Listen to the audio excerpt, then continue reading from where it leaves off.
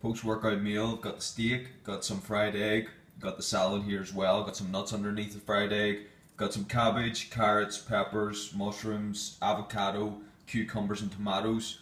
Over here we've got the steak, this is about medium. We've got the carrots underneath. Now if you can fry carrots or roast carrots, this will be a great substitute for a carbohydrate. Tastes just like most carbohydrates do.